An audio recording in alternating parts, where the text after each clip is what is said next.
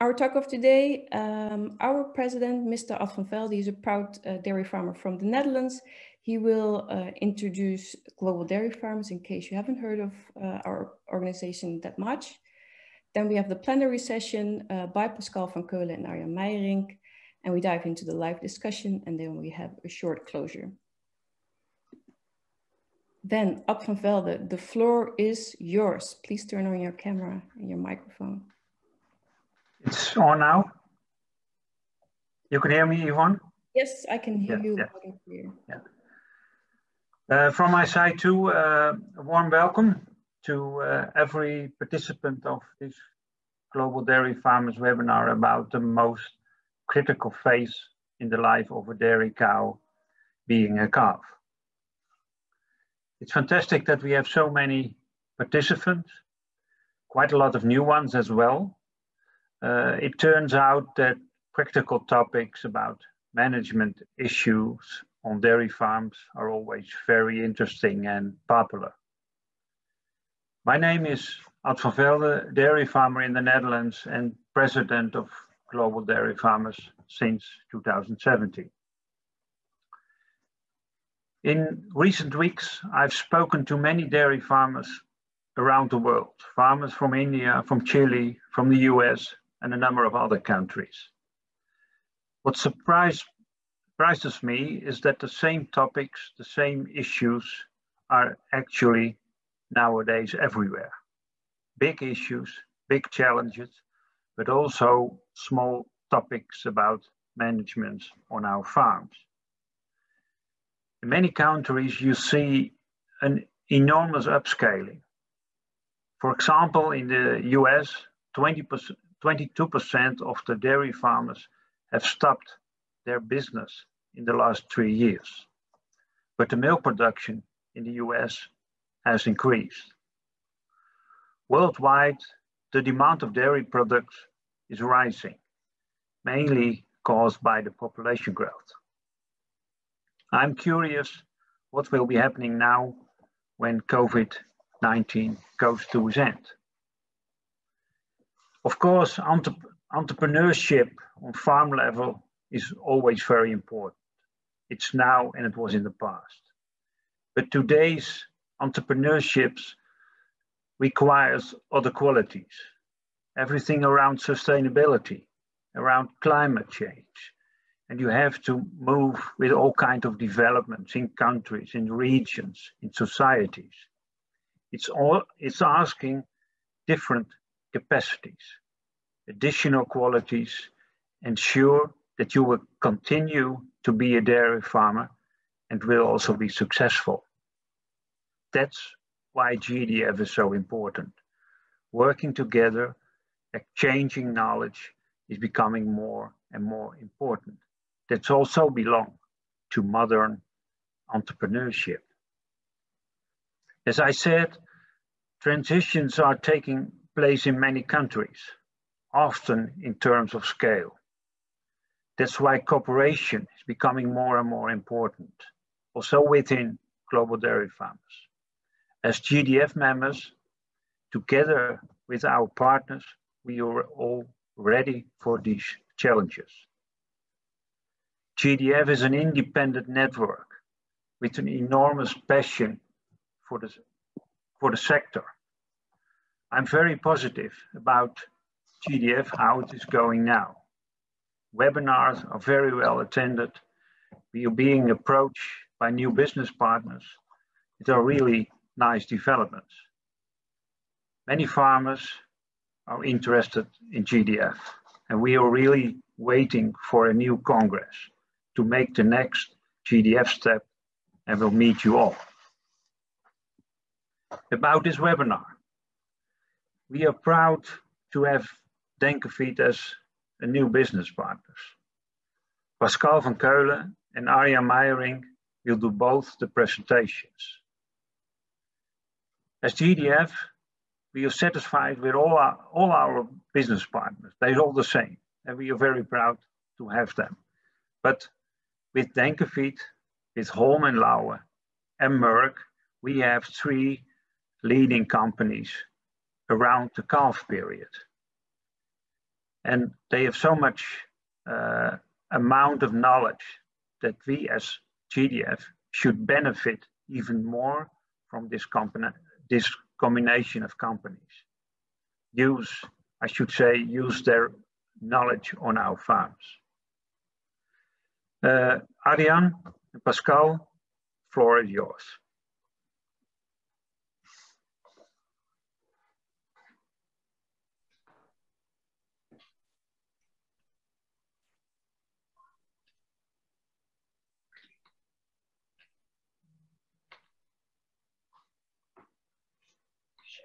Okay, thank you very much, Ad.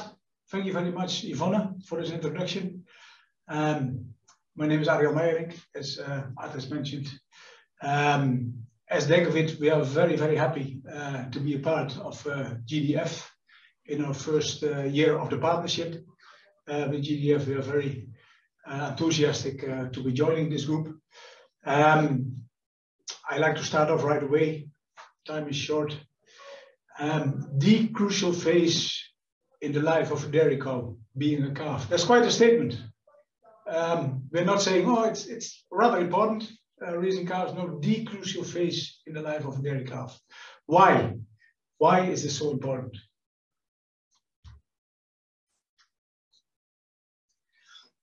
We put some reasons on the sheet here. What we see in practice, that proper feeding management and application of milk or milk replaces can make a difference of 150 grams a day. We are not talking about an expensive calf milk replacer or a cheap one. We're talking about management and application, 150 grams a day. That's 10 kilograms at the end of your rearing period. A calf that is raised without having diarrhea will give milk, generate money on your farm 3 weeks earlier than a calf with a difficult startup. 3 weeks, that can be the difference between a first calving age of 25 or 26 months, 23 or 24 months. In practice, we see huge differences between the cost of rearing heifers. They amount up to 500 euros or $600. Metabolic programming, it is not a term out of a science fiction book. Metabolic programming, it works, it's here, and it's here to stay. And a lot of our future developments in calf rearing will be based on this metabolic programming. AMR, we have all heard of it. At 2050, more people will die of antimicrobial resistance than of cancer. Imagine that. So that means, I'd asked me to lay out some trends for the future, that we have to focus the coming years on raising our animals, whether they are calves or piglets or wherever, raising our animals, do our animal keeping without the use of antibiotics. Before I give the word to Pascal, I like to make a very short introduction on Denkavit, on my company, our company, what we do, who we are. If you look at this sheet, there's a lot of information. I like you to remind two of them. In the left bottom, you see 500,000 tons of young animal feed. That is what we do. We are specialized in the first part of the animal's life, a very short part, but we know everything about it. And it's a very, very important part. So that's what we do, that's what we are good at. If you look at the other blue tile, you see 500,000 calves. We do not only produce this enormous amount of feed, we are also responsible guiding 500,000 calves of our own. We are a farmer through this crucial part of life. So we know, as no other, how important it is to have a good concept, to have stability, the same high quality every day of the year, 365 days of the year. Based in the Netherlands does not mean that we are only producing for Dutch farmers. On this sheet, you see that Denkavit is active in more than 60 countries, and I'm pretty sure that we are in your country or very close to your country. So we know the methods of calf rearing from all over the world, the systems, the problems. Some of the problems are the same and some are different. We have a huge experience in that, in the broad range of problems. A good concept starts with perfect raw materials. We live by the principle that garbage in is garbage out. 500,000 tons of feed means that 20,000 trucks of raw material enter our premises every year, 20,000 trucks. In our labs, we take samples of each and every one of these trucks. On the pictures you see another Pascal, he's our lab professional. These people, they taste, they smell, they look at the samples. And first, after the chemical analysis is ready, the truck driver is allowed to unload on the premises so that these raw materials can be processed into our feeds. If these people are not satisfied, we send it back. And it happens 3-4 times a month. A truck leaves our premises as full as it has entered.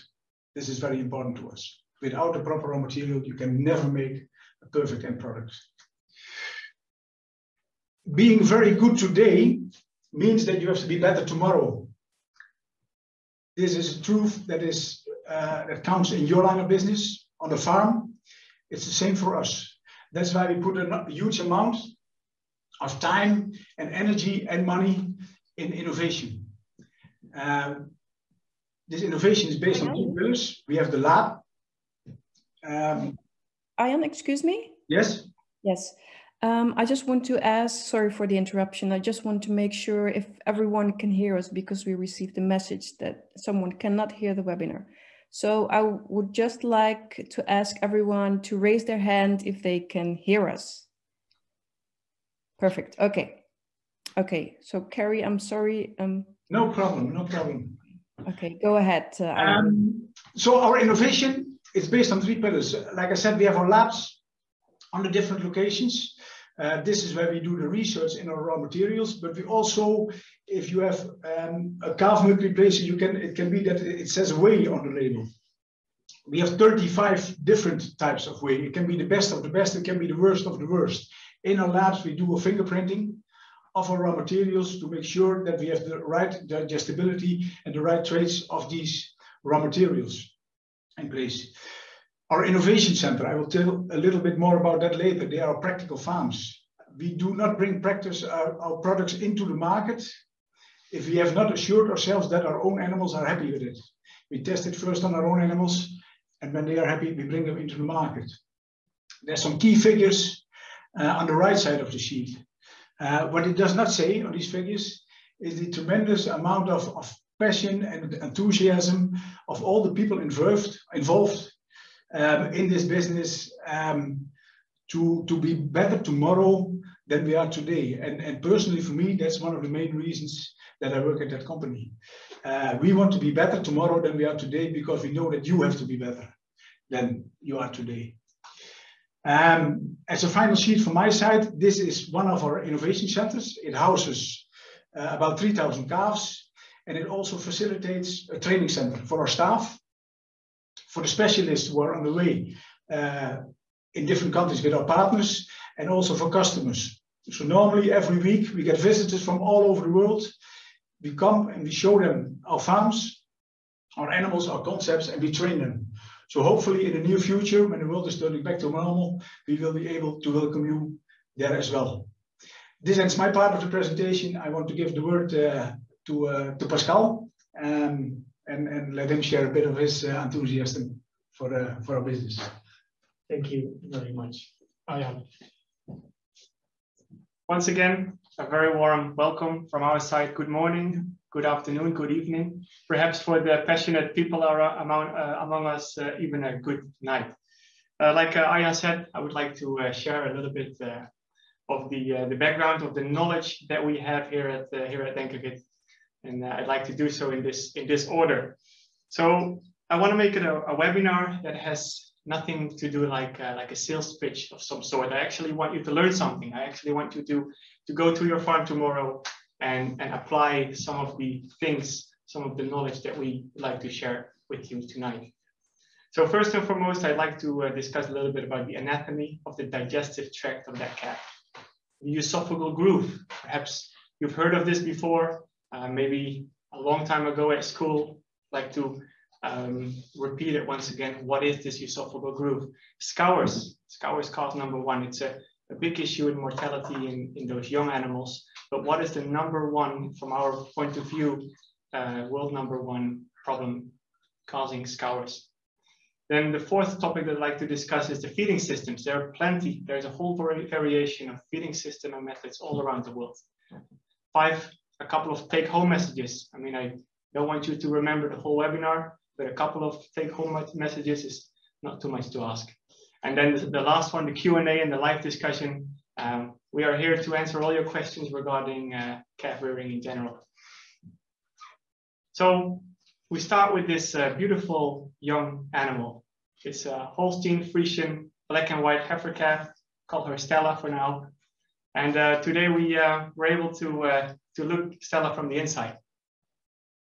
What I'd like to discuss, what I'd like to focus on as of today is the digestive tract, starting with the esophagus that brings the feed, the liquid from the mouth to the forestomach complex. The forestomach complex starts with the reticulum and with the rumen, often combined, which is called the reticulorumen. Then we have the omasum, and then at last of the forestomach complex, we have the abomasum. This is also called the true stomach. Why is it called the true stomach? Because this is the one that resembles most of what our stomach looks like, low in pH, for example. And last but not least, everything will go through the small intestine, large intestine, and back on the outside. So there's two pieces, two parts of this forestomach complex that I'd like to discuss a little bit further. So as you can see, right at birth, the abomasum is about 70% of the total stomach complex. So it's a huge part of those four stomachs. The rumen, however, even though a calf is a young ruminant, the rumen only occupies 20%. Later in life, you see that the rumen increases in size quite rapidly. And I'll show you some of the examples that I have taken, that I have brought with me later on in the live discussion. So the rumen increases in size quite extremely, whereas the abomasum doesn't. So relatively, over time, the abomasum becomes less and less big, so to say. But at birth, the abomasum is really the focal point of attention in calf digestion. So here I have a picture of this organ complex that I also brought with me. When the live discussion starts in the Q&A, you are probably able to see it a little bit bigger. But in this case also, you see the rumen, you see the reticulum, the omasum, and the abomasum. But then there is one special creation that is not an organ per se, that is not part of the one of the stomachs, but it is a esophageal groove. So basically, it's a muscle vault that can open and close. And this esophageal groove is one of the most incredible and most important parts of the calf digestive system. And this is what we'll be focusing on as of today. And also in this case, you see the small intestine, everything will go that way. When I turn around this organ complex, I want to focus a little bit more on this esophageal groove. And as you can see, there's like, it's a 2-volt muscular groove. And I would like to explain it when people ask me, how do I explain it in person? I get a piece of paper like this. And now, as you can see, it is open. But whenever a calf, for example, suckles on a teat or a nipple, the esophageal groove closes. And basically, it forms a tube. And this esophageal groove is of utmost importance that all the liquids, all the milk, for example, that goes through the esophagus, it enters the esophageal groove and it bypasses the rumen. The rumen is right underneath here. And because of this tube, it can bypass the rumen and go directly to the abomasum. And that's where you want the milk to end up.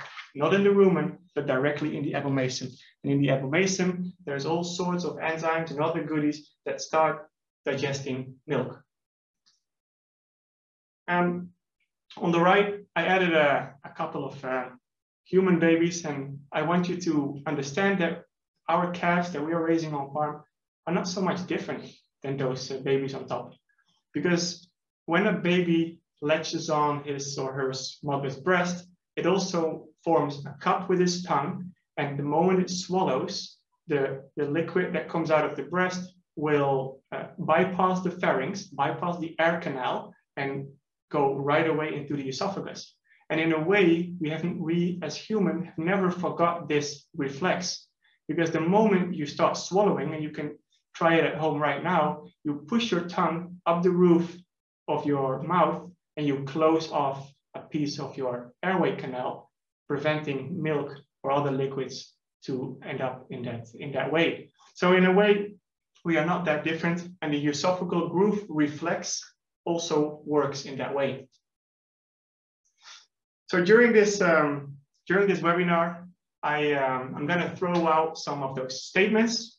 For example, here you see most scours is man-made, and then I'll explain a little bit about this statement, and then with your hand, you can raise your hand whether you agree or not, and then Yvonne will give you will give us the results. So in this case, my statement is most scours is man-made.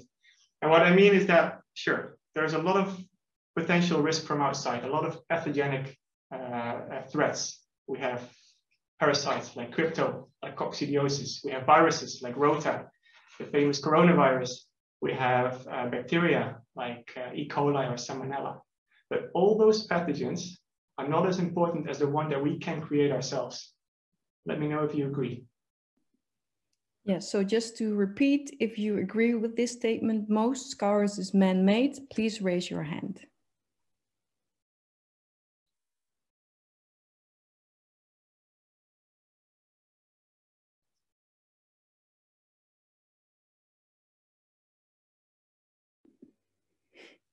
I see hands are going up, and actually the number is going up and down again, so people are doubting. But yeah, let's close the vote. Roughly a little bit less than 50% agrees. 50-50. That's very nice. So I'm still here to convince the other 50%, because we believe that this statement is true, and I'll explain you a little further on why that is. So I'll give you a few examples of countries all around the world, because I made that statement in the very first slide that this is a worldwide #1 problem.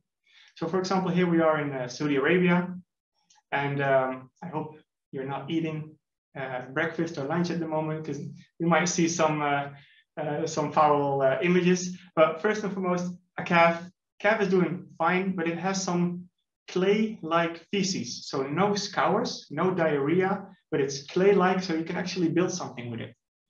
The scour's color is grayish. It can either be light or dark, but it is homogeneous in color. And why do I emphasize the homogeneity? Is that when it's not homogeneous, then there is a pathogenic background. For example, greenish or reddish. But if it's homogeneous, if it's one color, either gray, light or dark, then we're talking about a specific topic. This calf also has no fever.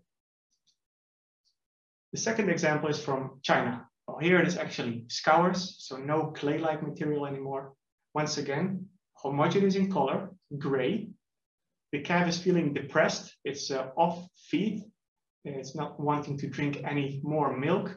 Hair loss is one big thing. You can actually take out the hairs quite easily, but once again, no fever. And then the last example is a calf from my home country, the Netherlands. Dark gray scours, as you can see on the right. And this calf is actually really in pain. Teeth are grinding, pain in the belly, it's kicking on its belly. You can see it's round, there's bloat, there's air inside that animal. Also hair loss, but once again, no fever. And I'm emphasizing this, no fever. No fever means that there's a big chance that there is no pathogenic background. A virus or bacteria will cause a fever. So what I'm trying to show you with these examples is the example of rumen drinking. So the definition of rumen drinking is either the improper closure of the esophageal groove, which is that groove that leads the milk from the esophagus straight through the abomasum, or it can be the abomasal overflow. So the moment you put too much milk in that last stomach, it will simply flow back into the rumen. And this allows the milk go into the rumen instead of the abomasum, which I will explain later on is not a good idea. So just to give you some samples, really how often does this rumen drinking occur? Well, we took a couple years ago, we took a random sample of calves coming from all different farms around the Netherlands. When we start up our research trial here in Voorthuizen, the Netherlands, we work with calves 14 days of age. That's the legal limit in the Netherlands before you can transport your calves. So those calves at 14 days of age, in total 24, were all rumen flushed. So basically they were injected a stomach tube, put a little bit upside down and see what comes out of that rumen. And you see that in more than 70% of those cases, milk flows out of the rumen. So we're not talking about a minor issue in this case. So what is rumen drinking? So first and foremost, it can be the improper closing of the esophageal groove. Milk will flow directly into the rumen. And secondly, the abomasum can be overflown, too much milk, too large of a volume in the abomasum, and it will flow back into the rumen. So what's the big deal? What happens when milk is part of the rumen structure and starts to mix with all the bacteria and all that stuff that is in that rumen, and the milk is not supposed to be there? So first and foremost, you see that the milk starts rotting. It doesn't sound nice because it ain't. Rotting, it will produce gases. In difficult terms, it's called ruminal tympany. We also call that bloat. So this is the cause that those bacteria start producing gases and the animal starts filling up like a balloon. Secondly, milk in general, whether it be whole milk or milk from a milk replacer, is high in fat. And bacteria in the rumen, they really don't like the fat. So it has a detrimental effect on the microbiota living in the rumen. And thirdly, there is lactose in milk, the milk sugar, which we call lactose. And there is bacteria that can get that lactose and start making lactic acid, dropping down the pH, leading to rumen acidosis. So there's already 3 reasons from the rumen perspective why there is a bad idea to have milk inside the rumen. And also further on, in the small intestines, the toxic substances that are formed in the rumen, they go through the abomasum and eventually end up in the small intestine. And as you know, the small intestine has this finger-like structure. We call them villi. And those villi will start breaking down the moment they get in touch with those toxic substances. This is called villous atrophy. And the moment those villi break down, there is less space for nutrients to be taken up. So what are really now the factors influencing rumen drinking? Well, there's 2 of those that I'd like to highlight in this presentation, but the other ones we shouldn't forget as well.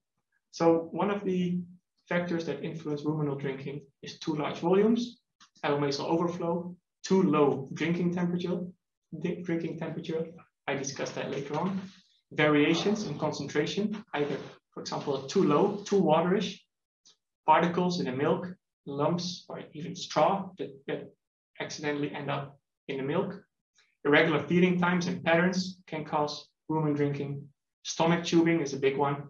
The moment you start stomach tubing, either, for example, electrolytes or milk, it will always end up in the rumen. It will rarely end up in the abomasum because the stomach tube simply ends at the end of the esophagus and it will flow right into the rumen. But also health problems like pneumonia or stress like long distance transport can have a huge influence on ruminal drinking.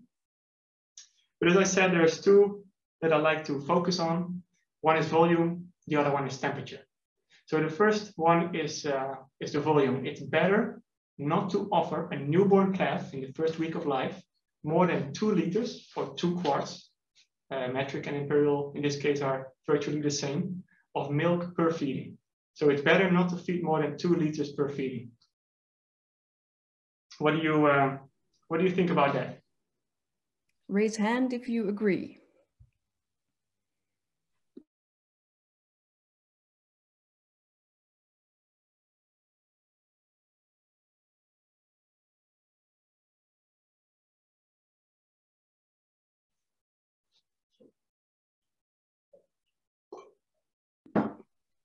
I think the number is sticking to around a little bit less than 1/3 of the participants.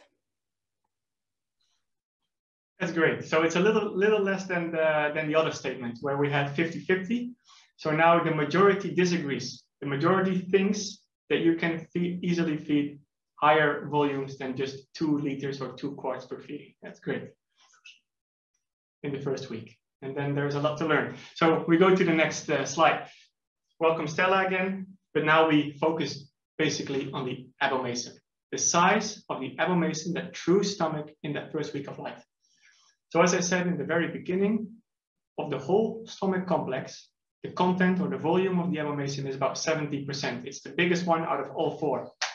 But if you compare it to her whole body size, it's only 5%.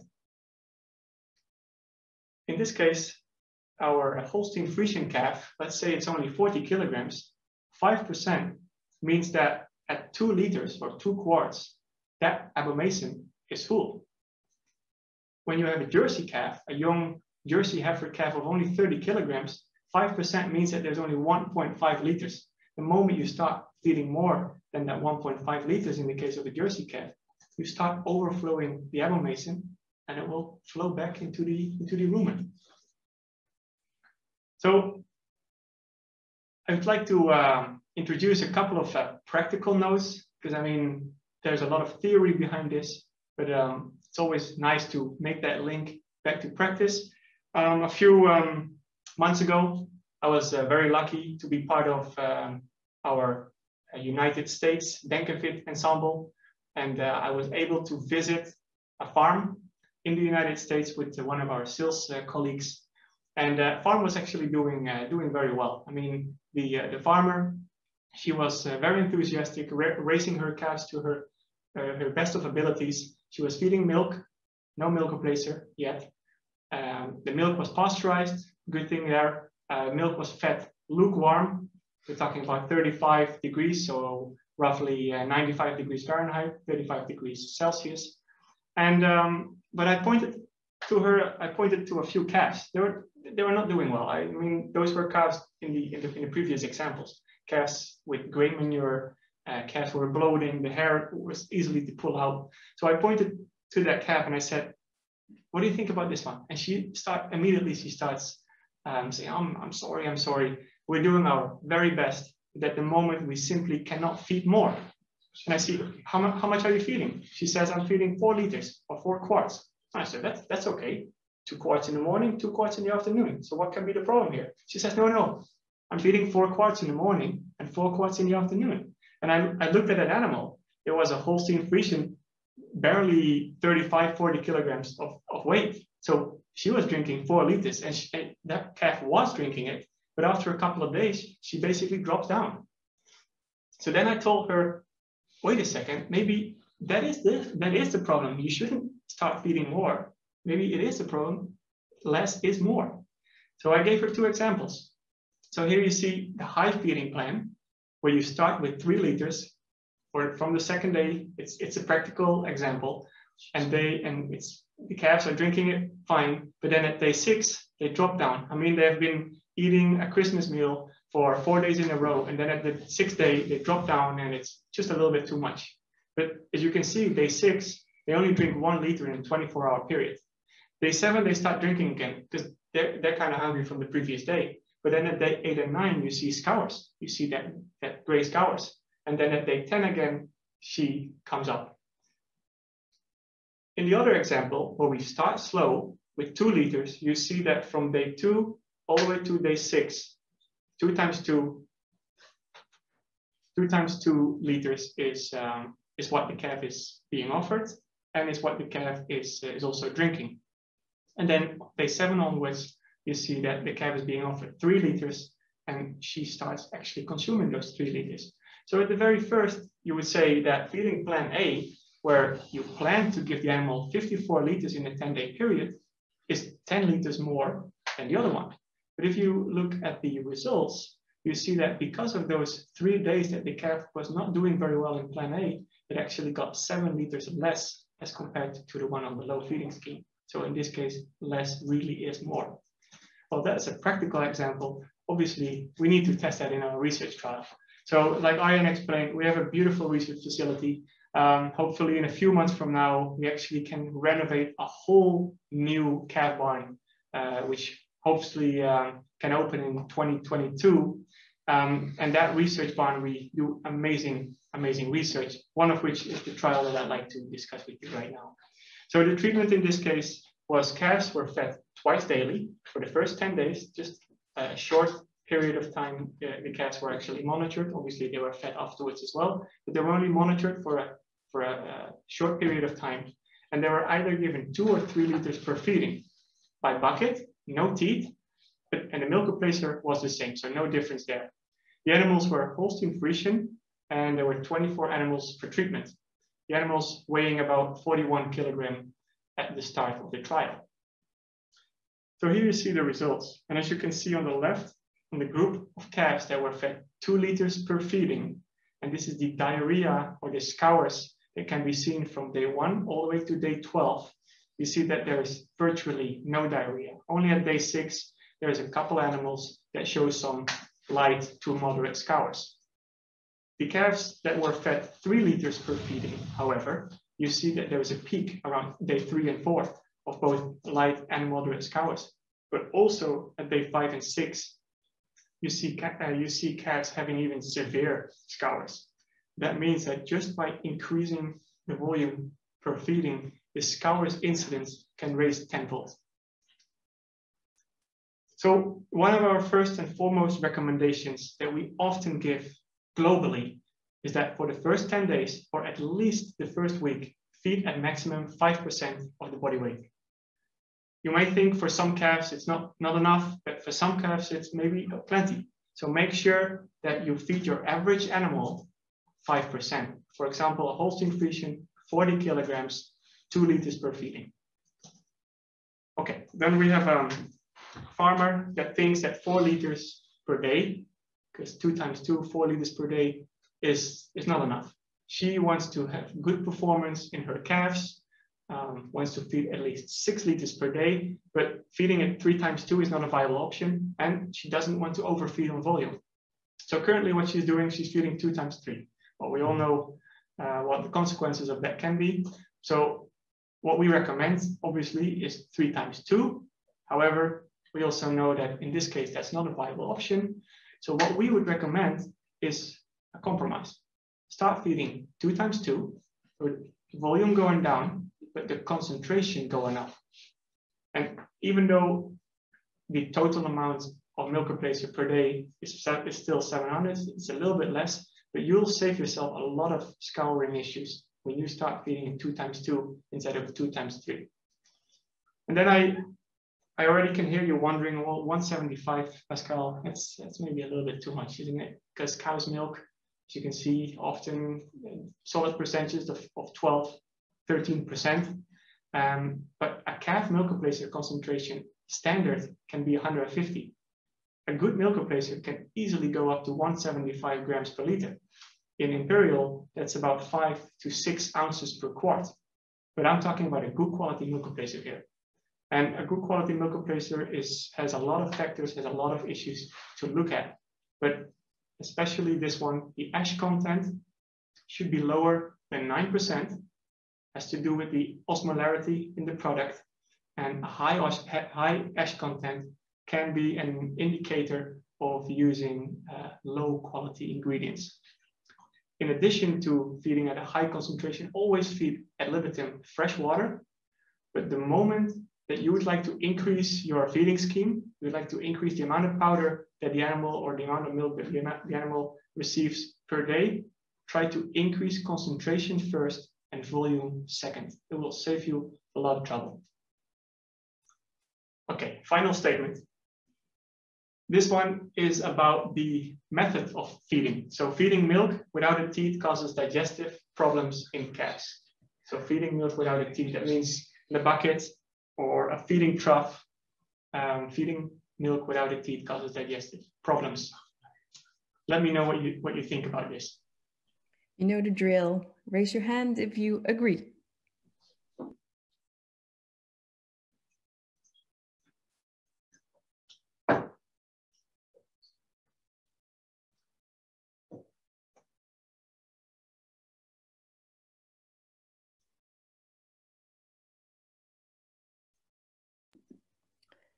I think what I see is that around a little bit more than 1/3 of the participants agrees. Good. So once like the second statement, about 1/3 agrees, so 2/3 doesn't. That's great, because we often see when we go worldwide that still most of the calves all around the world are fed by bucket. So there's bucket, nothing in there, just a layer of milk, calves consuming the milk without the teat. So there is a huge debate, teat versus bucket. There is plenty of variations in feeding methods. You have feeding troughs, you have buckets with or without a teat, or in American English, a nipple. So buckets with or without a nipple. You have automatic feeders, you have milk bars, you have bottles, you have milk carts like they use in New Zealand. There's plenty of different variations, but the main topic of discussion is teat or no teat.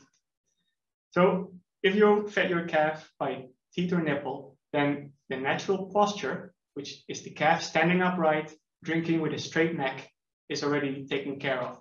Also, the suckling reflex that it gets by sucking on a teat or a nipple is taken care of. So 2 green checks on the teat one. The bucket, however, is a little bit hard, is no natural posture because the calf really has to bend down to consume its milk. And also the suckling reflex is gone because it's basically a big puddle of milk. So first and foremost, we as Denkavit, we always would recommend that a teat bucket or anything that has a teat attached to it is always preferred. However, bucket feeding can be successful too. And I'd like to take you with me on that journey. So the esophageal groove reflex, that amazing creation that is right there to help that calf giving the milk from the esophagus to the abomasum, is activated by a couple of things.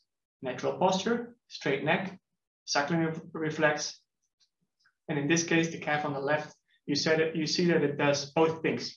It's standing straight up, drinking from a nipple, perfectly fine. The ideal height of a nipple would be about the nose height of the calf. And in this case, temperature is not even important. Sometimes we have our ad libitum or unlimited feeding strategy, which we feed our milk cold or room temperature, and it will still go straight to the abomasum. This calf on the right is lacking some of those activation factors. No natural posture, nor a suckling reflex. And in this case, it's even worse because the bucket is right on the floor. So first and foremost, the bucket should never be on the floor. About 20, 25 centimeters or 8 to 10 inches should the bottom be off the ground. But in this case, also the temperature is very, very important. And I really want to emphasize this. So the temperature of about 41 to 42 degrees Celsius may sound a little bit too high, but that's really the ideal temperature for a calf to drink its milk. It's about 105, 107 degrees Fahrenheit. So once again, an example. This one is in Canada. It can be cold in Canada, so it's a good example. So here we start mixing our milk, 42 degrees, perfect. Farmer is doing an excellent job, exactly how we told him or her to mix the milk at the right temperature, 42 degrees. But then it's transporting the milk from a mixer into a milk wagon or a milk cart. And because the whole surrounding is already cold, the milk drops in temperature slightly. Then it starts feeding its calf. As you can see, they have a successful calf range, and they have quite some calves to feed. So the moment they are at the very last one, the milk has already dropped down another 2 degrees. So it's already at 38. Then the milk is put into the bucket or into the pail, and it drops another 2 degrees. And you can see it goes from 42 right down to 36. And at 36, the calf is actually being offered that milk, quite a bit lower than what you started off with. Then another nice anecdote is pre-corona times. We still remember those times where we were able to travel around. I was luckily enough to visit a farm in Chile, and in Chile it was February. It was early morning. It was actually quite chilly, and it was about 0 degrees, so right around freezing point, 32 degrees Fahrenheit. And you saw that because we were there, the farmer was doing everything right. I mean, he actually showed it to us that the moment he had that milk in his mixer, it was 42.0, down to the decimal point. So he was doing exactly everything right. Then he took 2 liters, because that's what his calves were being fed, as we told him. So he's doing everything right once again. He put 2 liters into that stainless steel bucket, a metal or steel bucket, and he puts it in, and the milk drops down another 5 degrees. So the moment that milk drops in the bucket, we put a thermometer in there, and you saw that it was once again 37 degrees. And that farmer had no idea where all that temperature goes, but that stainless steel, where all that heat goes, but that stainless steel bucket was actually pretty cold. So you saw that it dropped again. So once again, an example from practice, a farmer that wants to feed as good as possible, but he or she can simply not ensure that the milk will be given to the calf at 41 or 42 degrees. So first solution is check your temperature. Just do it as an exercise. Check your temperature along the way you're feeding and adjust. For example, the farmer in Chile, start mixing at a higher temperature, so your calves will be fed at a higher temperature. And secondly, the solution is use teats or nipples, because I said that with teats and nipples, your temperature is not of importance. And a teat or a nipple in many different variations can actually solve a lot of problems. And you have them in a lot of different variations. You have milk bars, you have bottles, you have milk carts. You even have a floating teat. So there's a feeding trough, and you can put a teat on top, and the animal, sure, it does not have the right posture, but it can still drink with the suckling reflex. And also an automatic feeder is one of those options. So a teat in many variations can actually solve a lot of issues. All right, so now we have found a couple calves with rumen drinking. You can see them because of the examples that I gave you in the very beginning. Some of them are alarming, light scours, rough hair coat, but it can also be preventative. The calves that are arriving on your dairy beef operation, for example, you saw that at least 70% or so arrives with milk in their rumen. The first and foremost thing you should give them is water. Well, a young calf doesn't often drink water voluntarily, so add some electrolyte product for the taste. The sugars will make the water taste a lot better. If you are already feeding those calves, at least 1 hour after feeding, after milk feeding, at noon, in between those 2 feeding is best, because the calves may be a little bit hungry again, so start ingesting the electrolyte or the water better. And now it's something important. First and foremost, lukewarm. So don't feed your electrolyte or your water at 40, 42 degrees Celsius, but feed it at about 30 to 35 degrees Celsius, 85 to 95 degrees Fahrenheit.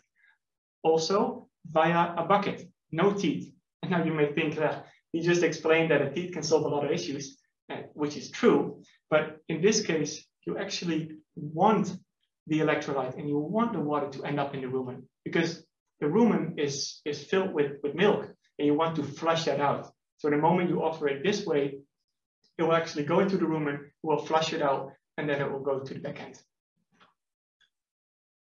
Okay, but there's also like the third example that I showed you. That calf looks like a balloon. He's not doing very well. He's not drinking at all. Severe scours or even ruminal bloat. What you then have to do is you have to stomach tube your calf some water. So you basically have to flush the rumen. So what you do is you take a tube with a funnel, 2 liters of lukewarm water, you put it into the rumen of that calf. You shake the calf very carefully, a little bit like left and right, and then you put it upside down, the neck bending downwards, so the milk, the water with the milk contaminated can actually flow out. Then secondly, add some bicarb, more or less about 100 grams per liter. You add, let's say, 1 liter of this solution back into the rumen, and it will actually balance the rumen acidosis that may have occurred. However, very important, because a lot can go wrong, and that calf has scours and ruminal bloat at the moment, but if you don't do this with trained personnel, then eventually you have far bigger problems than just scours or ruminal bloat. So only trained personnel. All right, so we're almost at the end of this webinar, and I really hope that you at least got a couple of the messages that we want to bring across. First and foremost, the newborn calf is a functional monogastric. Sure, it has 4 stomachs, but there's only one, the abomasum, which is the really focal point of digestion of that calf, first couple of weeks of life. The esophageal groove, that's a creation that is, we should not be forgotten. I mean, the esophageal groove is there for a reason, bypassing the rumen, bringing that milk straight from the esophagus to the abomasum. Rumen drinking is actually worldwide problem number 1. It's often not seen on a farm because first and foremost, what you check on a sick animal is temperature, but a calf that's rumen drinking doesn't show increased temperature. Teats and nipples can solve a lot of issues, but if you really don't want to feed with a teat or a nipple, and you want to stay with your bucket, that's not an issue, but really pay attention to that temperature. 41, 42 degrees is what you should aim for. Maximum volume, especially that first week, first 10 days of life, is should be at the maximum 5% of body weight. Concentration can go up to 175 if that's a solution to not increase the volume too much. But most importantly, how do I get my calf through this crucial life phase? Is really 3 things. Calmness, you should offer your calf a calm and peaceful environment. Cleanliness, should offer as hygienic, clean your teats, clean your buckets, clean the pens. But last but not least, consistency. I mean, not only calves, but also in our personal life, in relation, we shouldn't have too high highs and too low lows. It should be consistent all the way from start to finish, and offer your calf also consistency. No variations in concentration, temperature or volume. Try to be as consistent as possible. And I actually made it translated for you in all different languages, so you really have no excuse not to at least take this one as a take-home message. And if your language is not there, give me a call, and I'll make sure that that one is also translated in your language. All right, so this is the end of my presentation. I'd like to thank you very, very much for this opportunity, and the floor is open for questions.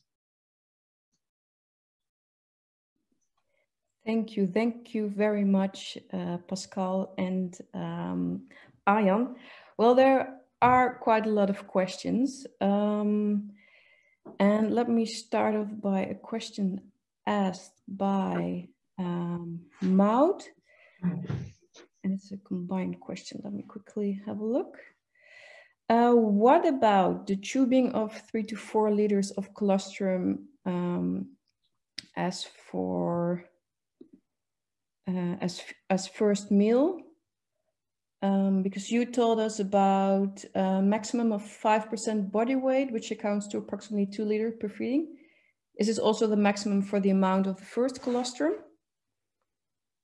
That's actually a great question, and Maud really paid attention on this one, because she's right.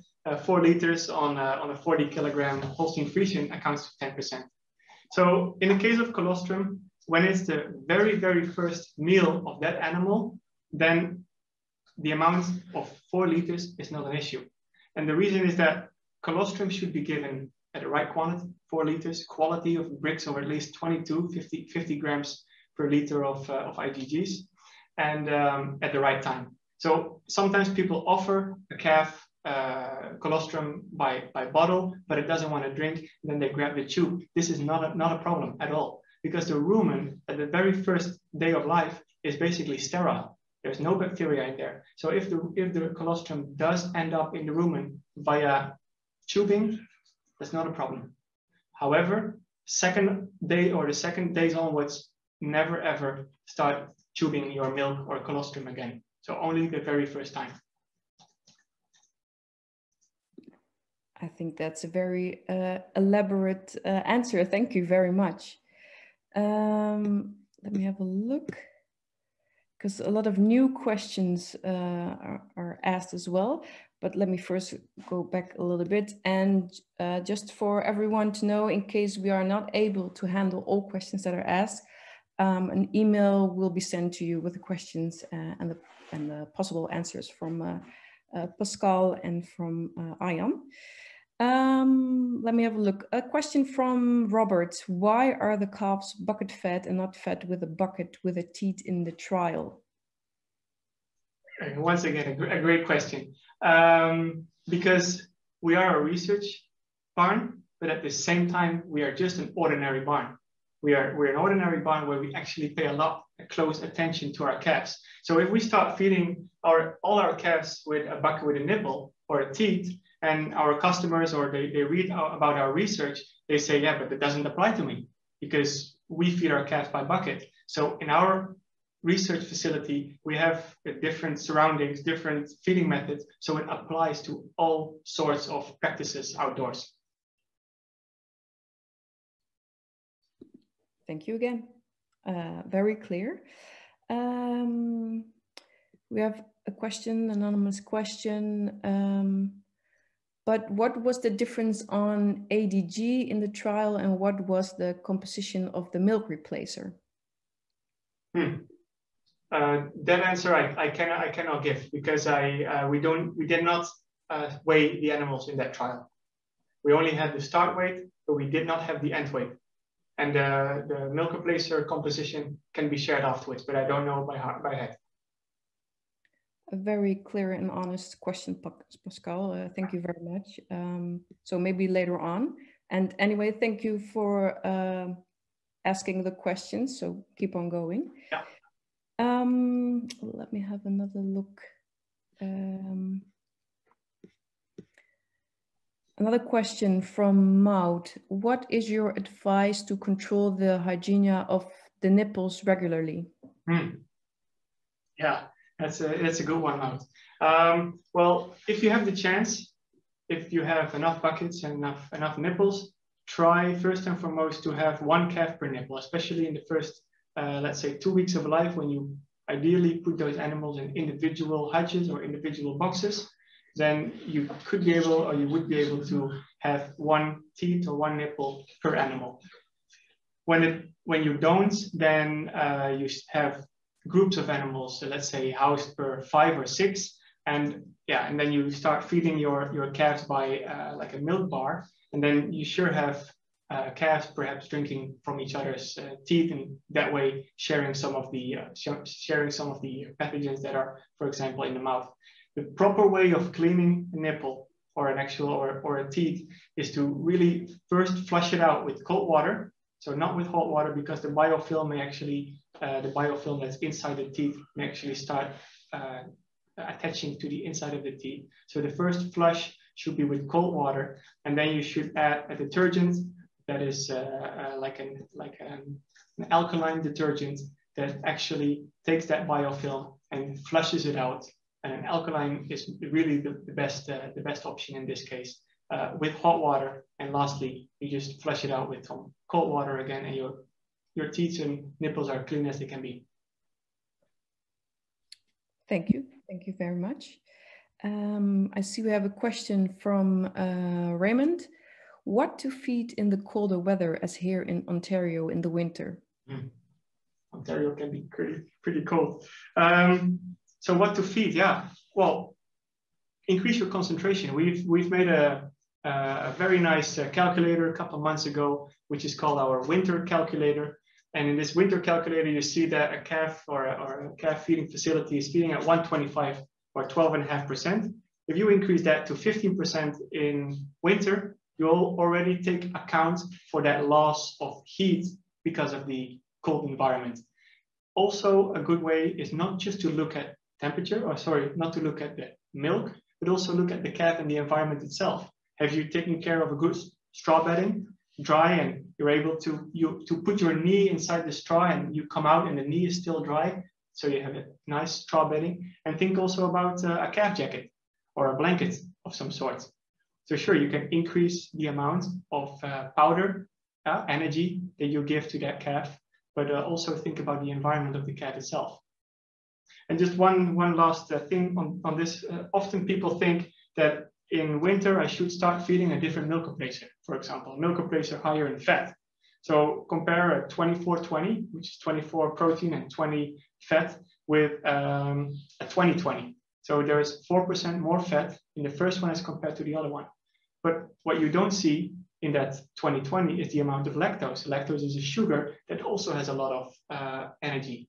So at the moment you increase your fat, in the end, your milk replacer is 100%. So if you increase your fat from a 2020 to a 2420, your lactose starts dropping down. So basically you're not adding fat, but you're replacing one energy source for the other one. And sure, fat has a higher energy density, but the amount of energy that you win with this is not that much. The amount of energy that you win with increasing the concentration is actually putting on top of what you're already feeding. Thank you. Thank you. The questions keep on coming in, so that's wonderful. A long evening. Yes, I believe we can go on and on, which is a good thing. Well, I'm happy with it. Yeah, at least we trigger something. Maybe the people are not agreeing with us, but at least we triggered. Yeah, exactly, and that's the way we like it. Yeah, let me pick another question before we actually go into the live discussion with a couple of the participants. Perfect. A question from Edwin. Let me see if I got the entire question.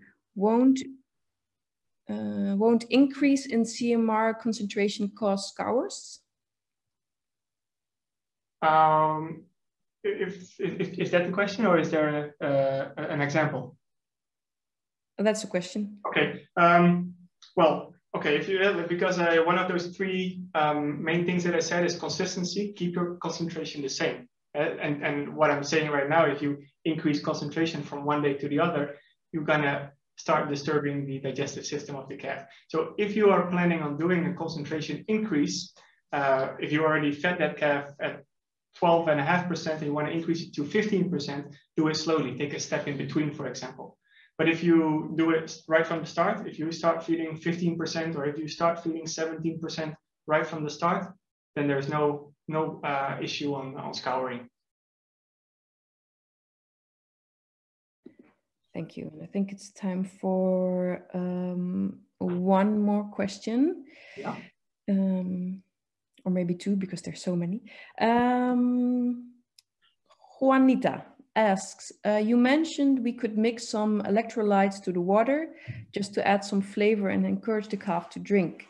Is there a specific electrolyte that you recommend, taking into account that the calf doesn't have plain water anymore?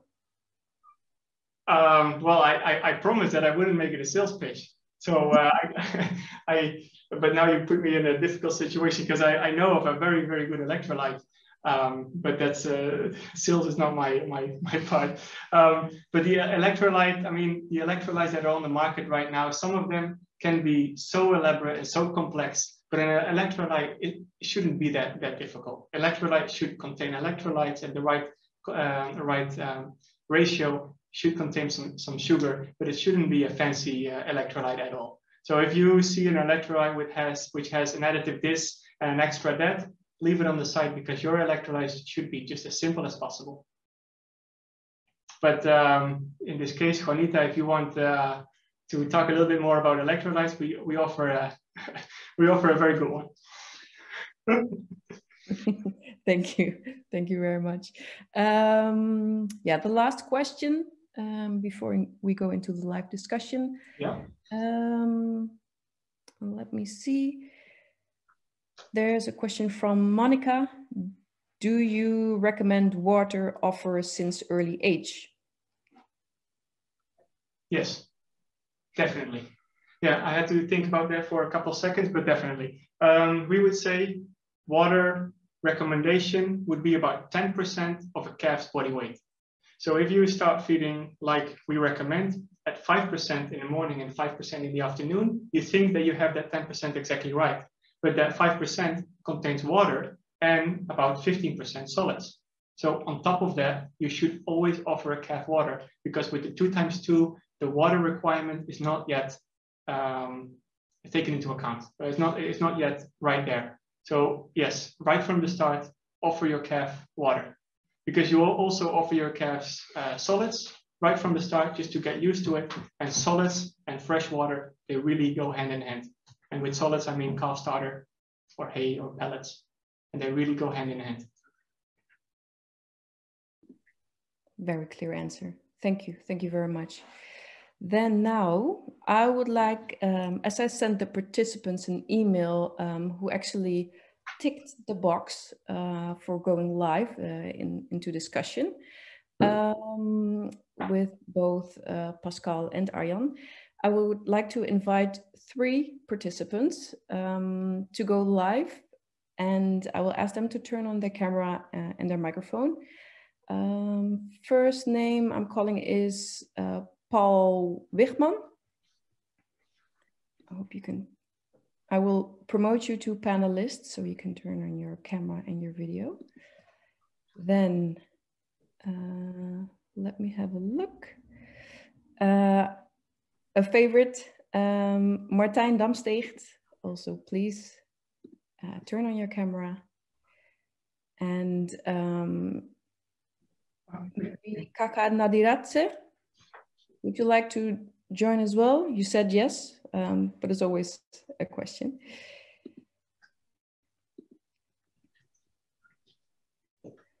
Oh. Let me, here you go.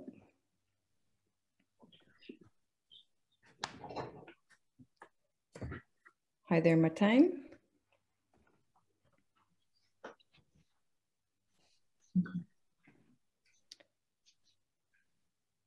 Let me see. Is Paul there? And Ad, could you also turn on your camera?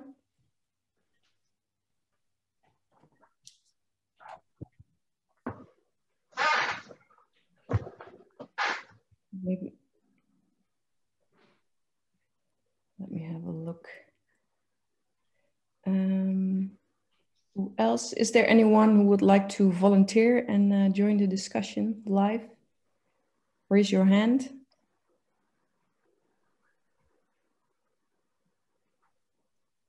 And yeah, so we take one more, and that's Gabriel Calderon.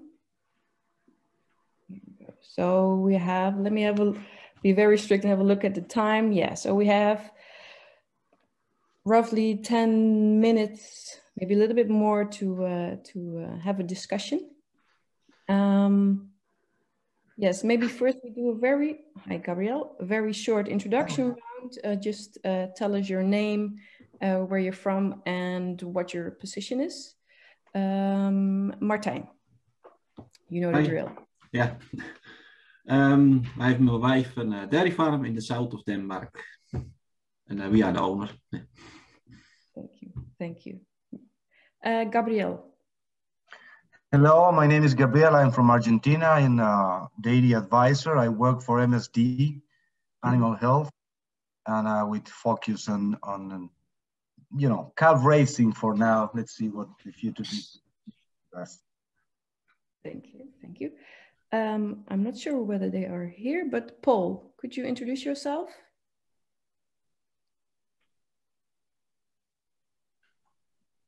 It's muted.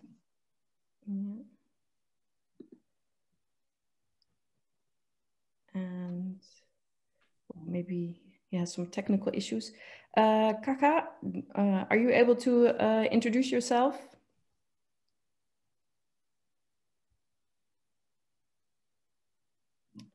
No, not yet. Well, I think we can start with the panelists that we have right now. Yes, exactly. Yeah, so thank you very much for joining us live.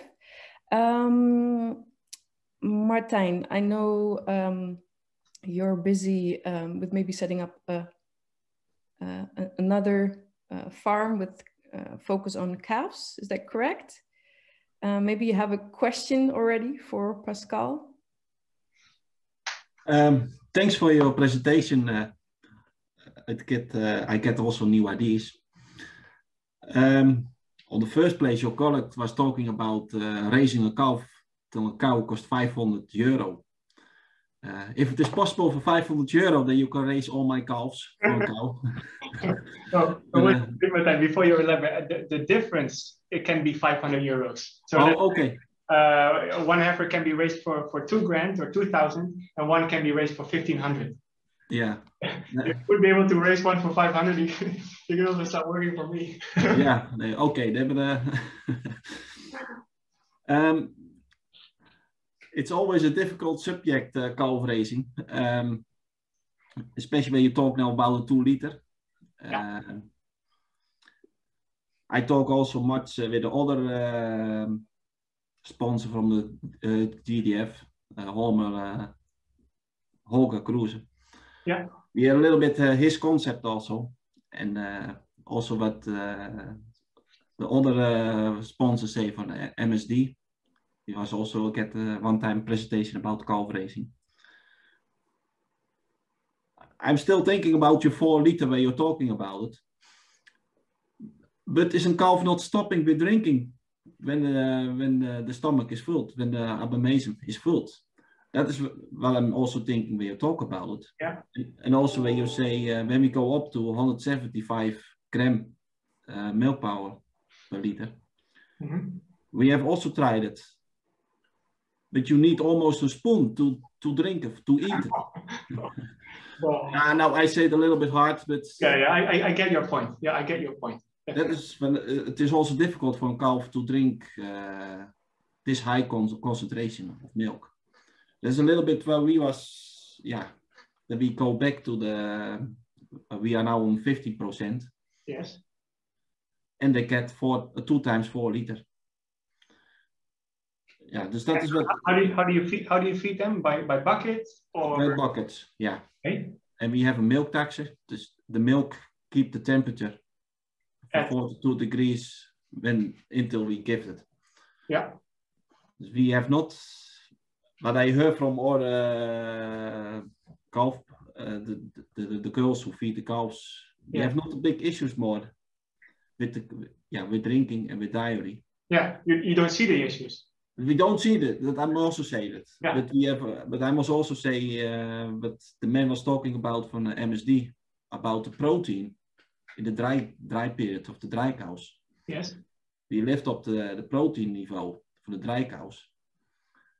And after we have not so many issues more with diary.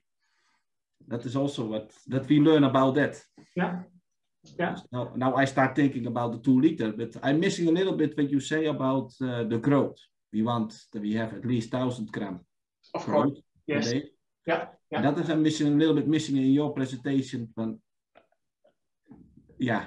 I can up to that growth. But, we do want the 1 kilogram growth per day is something that is viable. I mean, it should be reachable for a well-managed dairy farm to have pre-weaning growth of 1,000 grams per day. But as we've seen in our research, when we start fast on a bucket-fed calf, so no teeth, and you see that the calf is actually starting to lose interest in milk.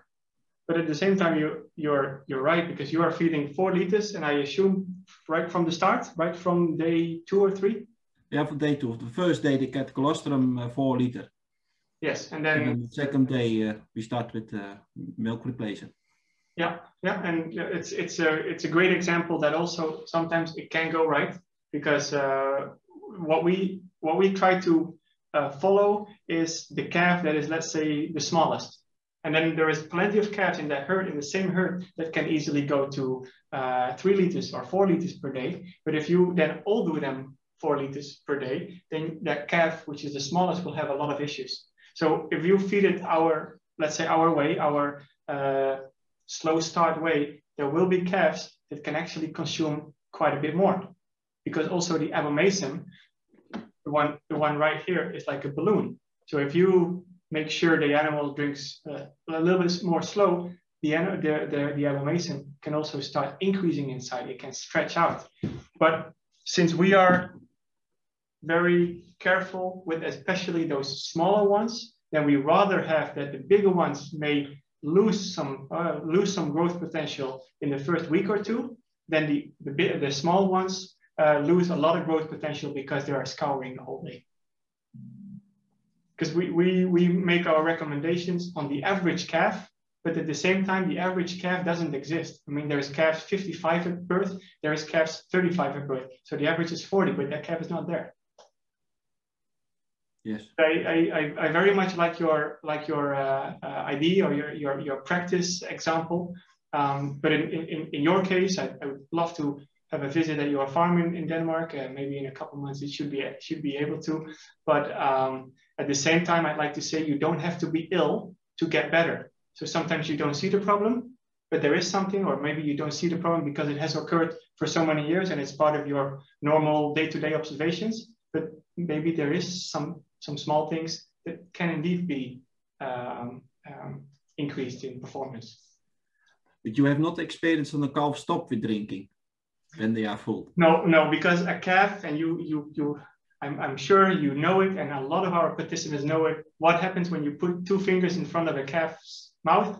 It starts suckling, even as a finger, it starts suckling for 5 minutes because it's a reflex. The moment it feels something, it starts suckling, and it does so for a very long period of time. And if that calf is able to drink 4 liters within the period that the suckling reflex gets tired, then it easily drinks more than it actually can cope. Because it's really a reflex. Thank you, Pascal. Thank you, Martijn. I think we can keep on discussing. But Gabriel, can I ask you from Argentina, Gabriel Calderon, out of the, let's say, 3 statements that I give you, how many did you disagree? Okay, first of all, I agree partially with the human-produced diarrhea. I partially agree. Yeah. I think from the point that we start domesticating animals is something that we have to deal with. I mean, we have no options. That's why cows are under the roof. That's why we are intensifying our system. That's why we are trying to get more milk per economic unit, let's say, per cow. So it's a problem that is among us, and that will be among us for a long time. First. Secondly, I think there was a statement that I will recommend you to review when you said, you know, an aggressive feeding program versus a kind of, you know, more conservative one.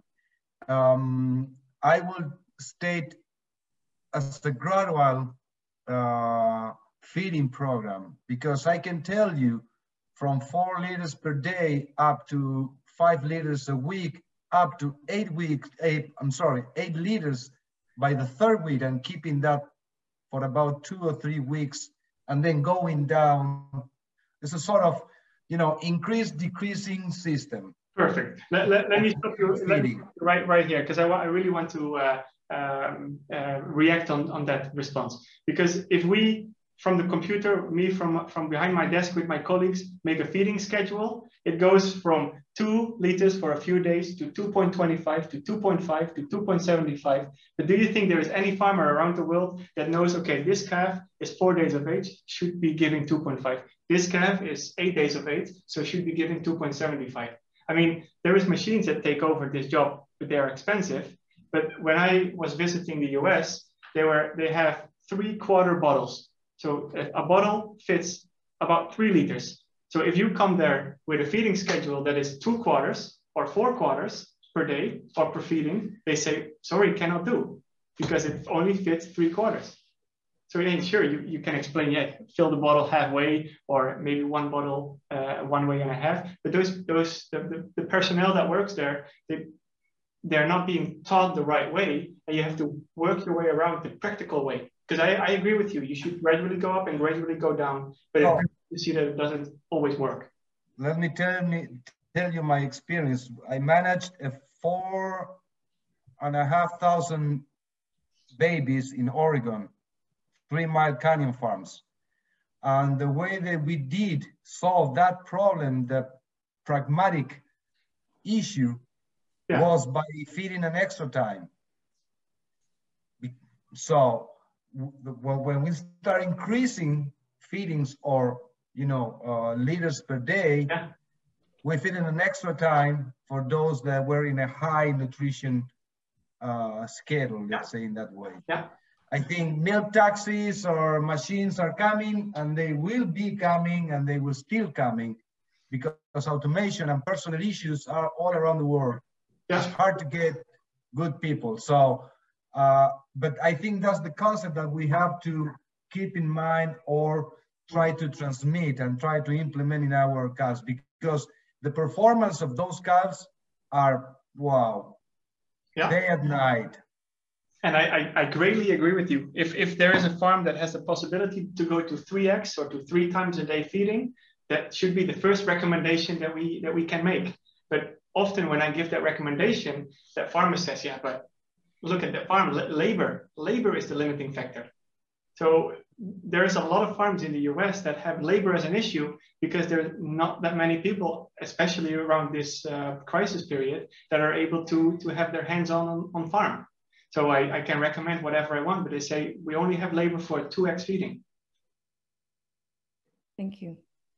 Thank you. I'm stepping in because it's almost time, but I believe we have one more panelist, Raymond Jansma. Could you shortly introduce yourself and maybe you have a question for Pascal? Yes, I'm Raymond Jansma. I emigrated to Ontario 6 years ago. I'm a dairy consultant for dairy farms in Ontario. Yeah, totally different market, of course, than happens in the Netherlands. Mm-hmm. If you're talking about feeding cows and using all kinds of additives and the use of antibiotics, that will Pascal also see that if you are in this side of the big ocean, antibiotic use is pretty easy here.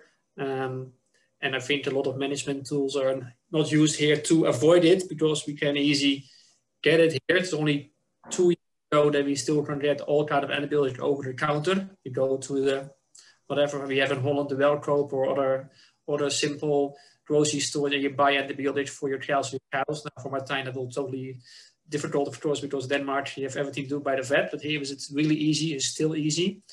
So there's a challenge here, but then back to that feeding, what Martijn also saying and about a 2 or 4 liter. I was checking on the internet about the big supply from the bottles. All the bottles are between 3 and 4 liters. And I remember me a big symposium, and they say, we have extra big bottles now. Why? That's easier for you, but that's the total opposite than we want. And there's almost on the bottom, I can find 1 2.5 liter bottle and then really uncommon 2 liter bottle. But everybody I see there, how they look like, they're all 3.3 or 4 liters. And of course, it's really interesting here for Ontario or for North America. And I can, I say it more. In Europe, we are, in our business, if it is goats or cows, we are 15 or 20 or 25 years ahead with a lot of things. And they don't like that we say that, but that's, I think in Europe, we think North America is in head of everything. But feeding wise, cows, we are really 25 years behind, or maybe 15. That's a big challenge, right? There's the keeping cows healthy without any like ruminants, we can use it still here. I make up things to go here to. It's actually very, very nice that you add that at the very end of your saying, Raymond, is that the rumensin or other types of coccidiostats preventing parasite growing inside the manure of the animal. Here in Europe, it's been banned for years. And the moment I went to the US, even though it's also Denkavit, there we are able to use it. So it is already a huge difference between two companies on either side of the world that can actually start using medicine still in a milk replacer, whereas here in Europe it's been banned for 10, 15 years or so. Also a little disappointed that you guys didn't buy Grover. You already buy Grover USA like a year ago, but I'm disappointed that you guys didn't buy Grover Canada. Yeah, but we still have, so to say, we still have a lot of contact with them. So I leave it at that. And the other one, the bottle one, I really like you. I really like that you raised that as an example, because the bottle one has a nipple, preferred. Because with a nipple, the calf is drinking a lot slower than the gulps that it can get from the bucket, just from a plain bucket. And once again, I'm going to take this organ structure here in my hand. As you can see, the rumen is pretty tough. I mean, there's a lot of muscle around it, whereas the abomasum is like a balloon. So now it can fit 2 liters. But the moment I put a bottle in front of that calf, it starts slowly drinking from a small aperture nipple or teat, and it will start increasing in size, and it can fit 3 liters, 4 liters. There's studies that I read this afternoon in preparation of this webinar that easily feed calves 5 to 6 liters at 2 weeks of age, because the abomasum can grow in size that much. Also, not like 15 years ago in Holland that we're gonna fed all that blue Belgian calves like 12 liter or whatever, or 15 liter. Maybe Martijn can also think about it, like years ago in Holland, we feed calves like piles of milk, like 12, 15, or even 18 liters. That was maybe 15 or 20 years ago. It was a big. We still feed our veal calves a lot of volume, but at this. But there was like Belgian blue cows on dairy farms, or even feed way more milk than we are doing now, I guess. Yeah. Thank you. But give me one second, Yvonne. I didn't bring it for no reason. This is the stomach structure at birth. So you see the rumen fits in my hand, and the abomasum is actually even a little bit bigger than my hand is. And then here I got one at 100 days. So just 14 weeks of age.